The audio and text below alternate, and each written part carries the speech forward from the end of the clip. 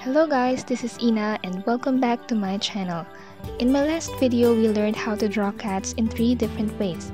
This time, this video will be for the dog lovers. Today, I'm going to paint 7 breeds of dogs using Sakura Koi Watercolors. Before anything else, I would like to give my shout out to Tristan Joseph Chonko. Thank you for following my tutorial video. These are really awesome sketches. Keep it up! If you have not subscribed yet to my channel, please click subscribe button and notification bell to keep updated of my latest videos. Let's start! As mentioned, I'm going to use this Sakura Koi Watercolors Pocket Filled Sketchbox. This was given to me as a birthday present 3 years ago. I've been using this a lot on my portraits and other drawings. It has 30 colors and it's really vibrant. When I opened this, the thing that delighted me the most was this paintbrush.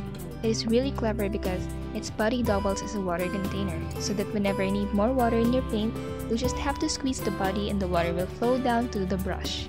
It also comes along with a sponge which you can use to minimally correct some tones. It has a palette which has small dowel pins so we can attach it to the corners of the container through its holes. At the bottom of the box is a holder which you can use if you want to paint like this. Now let's start drawing the dogs. Try to guess along what breed am I making as I draw them.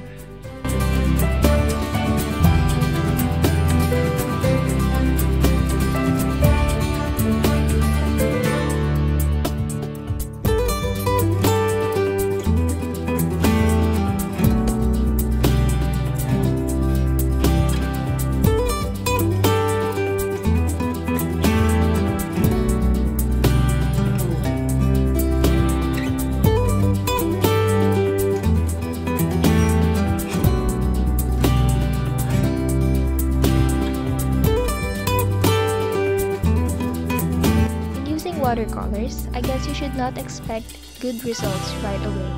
You have to let it dry first before you put another layer of paint to make it brighter or more detailed. Treat your works as ugly ducklings in the process. They might not look like what you expect them to be at first, but as you add in the details, you'll see that your piece is improving from time to time. In short, be patient.